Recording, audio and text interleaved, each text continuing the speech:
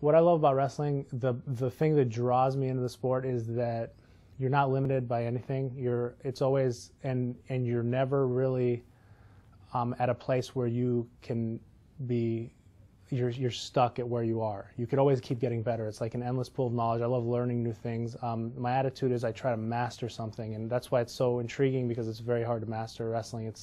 I mean, you look at the 7 Olympic champs, not 2 of them wrestle alike. I mean, 7 different styles, all the best in the world in their weight. So you could make it your own, constantly learning, and that's kind of what drew me in was, football. I mean, if the guy's faster than you, you just can't catch him. I mean, but in wrestling, there's an athleticism helps, but for the most part, it's the technical aspect can take you so far, and just the intelligence of the sport is really cool.